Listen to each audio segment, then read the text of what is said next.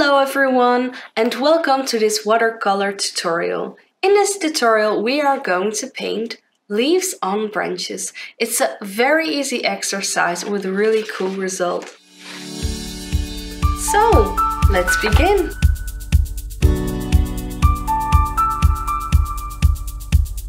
You are going to need the following supplies to be able to follow along. Starting with watercolor paper, 2 watercolor round brushes, size 1 and 10. And you're going to need watercolor paint, and for this exercise I mainly use the greens and browns. You're going to need clean water in 2 separate jars. And of course you're going to need some old rags or paper towels for cleaning your brush. And then, optional, you can use some masking tape or washi tape to fixate your paper to the surface.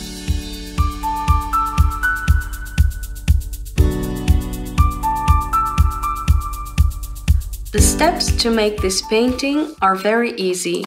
Step 1. You paint thin lines with light brown paint with a round brush size 1. And then you let it dry. When it's dry, you can go to step 2. In step 2, you're going to paint circles with green paint with a round brush as 8 or 10. You can make the circles bigger on the top and smaller when you're moving down. And then, when you're finished, let it dry. When it's dry, you can start with step 3, which basically is repeating step 2. Only this time you can choose to pick a lighter green or perhaps another color green to give it a more interesting look. Again, let it dry, and then you can go to step 4, where with dark brown we're going to paint over the branches and add some stripes where the leaves should be touching the branches. So now that you know what we're going to do, let's begin. I start out with fixating my paper to the surface. You don't have to do this, but this is what I prefer myself, so that I'm sure that the paper doesn't move when I'm painting. Alright, let's start by painting the thin layers that's supposed to be the branches. So we're using the light brown and the round brush size 1, and with like really smooth motion, really delicate, barely touching the paper, I am painting those thin lines. And I'm really making the layers so thin that at some points I don't have any paint on my paper. So I go back in there and paint some more all over it. So it's a very playful part. You don't really need to think about it. I also don't have any examples. You just start out with the main branches and attach the smaller ones to those.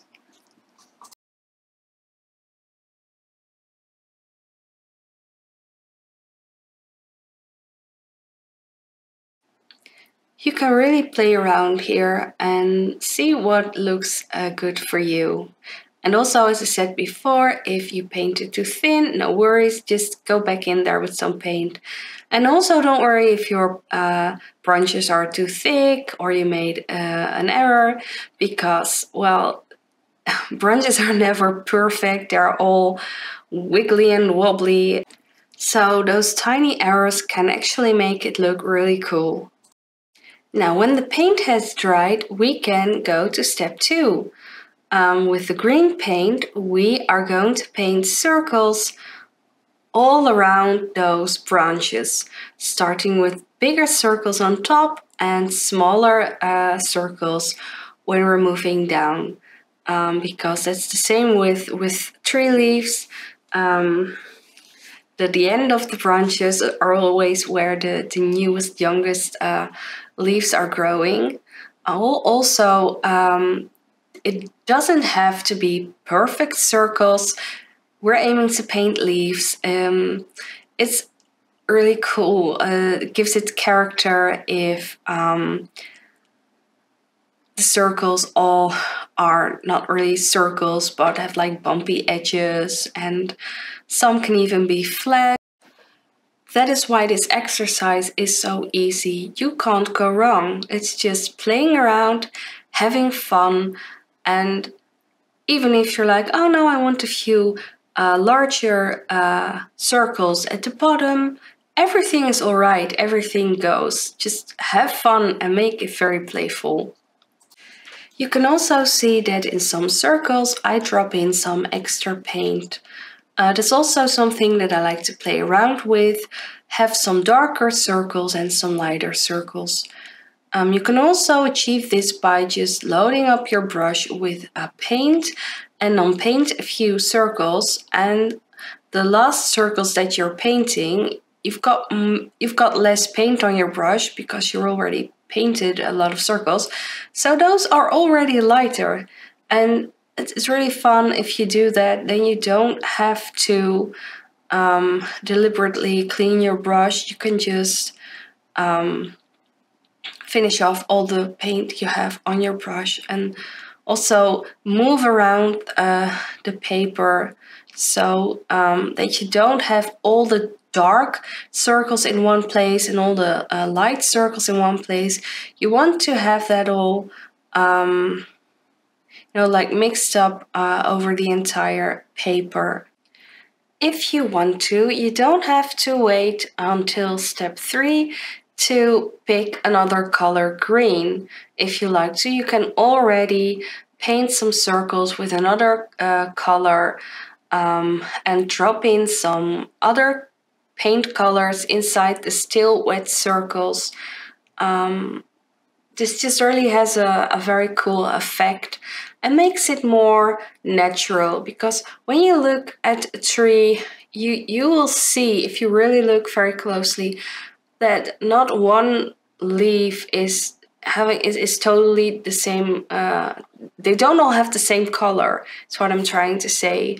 They all have got some other shades, and it's also, with the lighting, when the sun is shining, and there's shades, and some leaves are older, some are younger. So if you want to have it look really natural, it's fun to play around with different colors.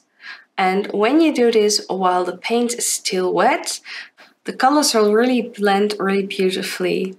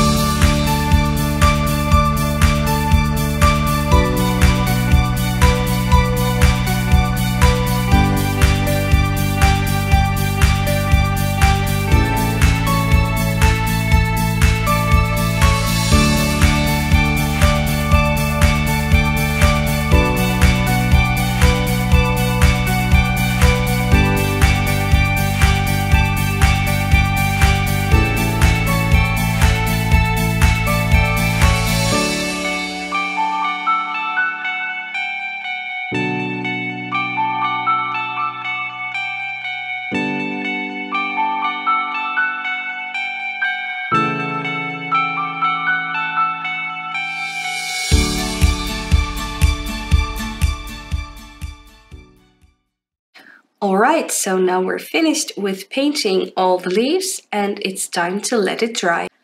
Now that the paint has dried, it's time to add the second layer of leaves. So actually we're going to repeat step 2, only this time we are going to paint some leaves in between the circles we already painted, or covering the circles so that you can have a really cool layer effect.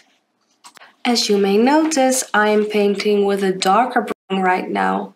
I love to paint with a darker brown, especially on the top, to give it another dimension, give it some depth. And the darker green is working as shades in the leaves. I am painting leaves in between the circles and also layering, covering on top of the existing leaves. And because the layer underneath has dried, the colors won't blend in but dry up, and they will also get these harsh, sharp lined edges, so that when this layer that we're painting right now, when this is has dried, you can really see that they're all separate leaves.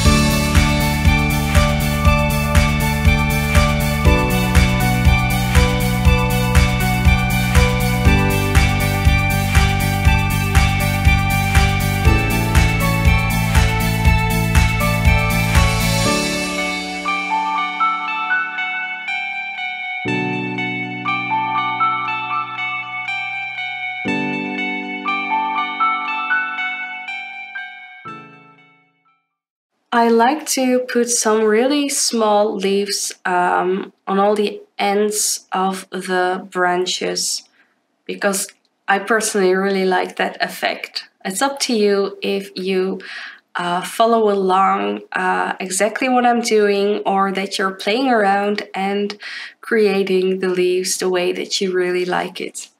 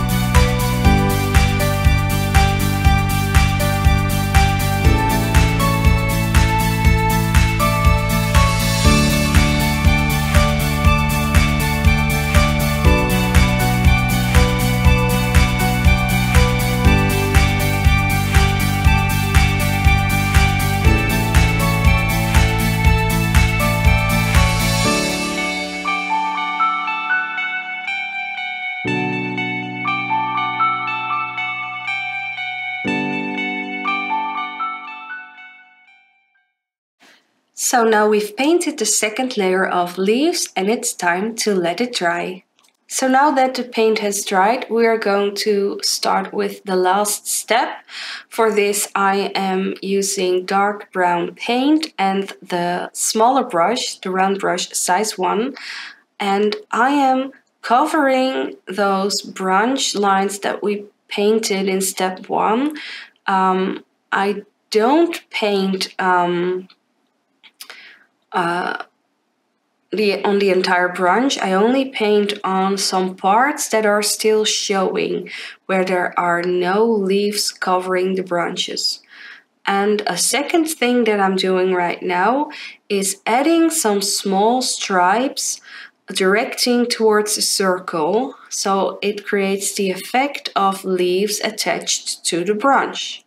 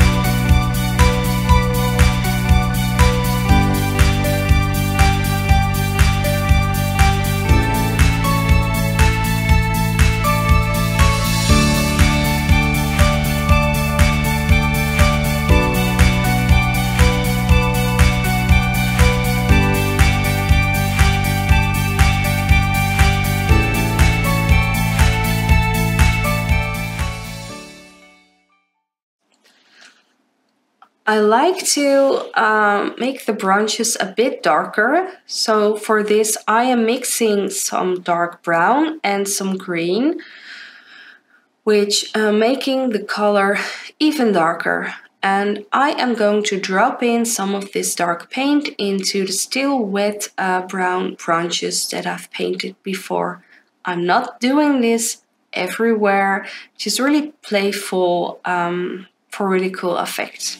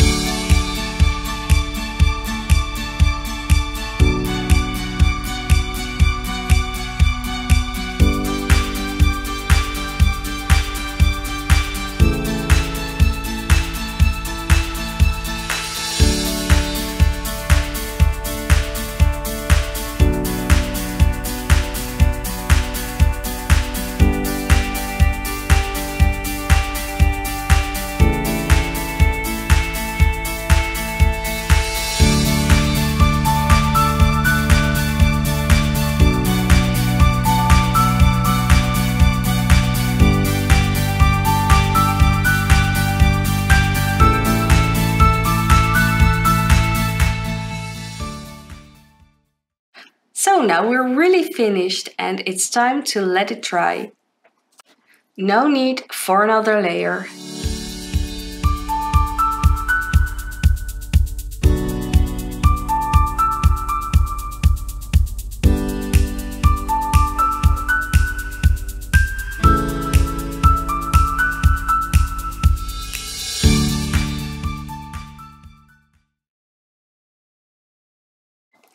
Thank you so much for joining me in this tutorial, and I really hope that you're also very happy with your result. I must say that I really love to see what you've created. So if you want to, please share your art piece with me. You can do it privately via DM, or I also love it if you share it on social media like Instagram or Facebook. And then please tag me at Sandra Art Studio and use hashtag #CreateWithSandras. I am looking forward to see what you've created. Also, if you like this video, please give it a thumbs up. And if you want to see more of my videos, then please follow me. So for now, thank you very much and see you in the next video. Goodbye!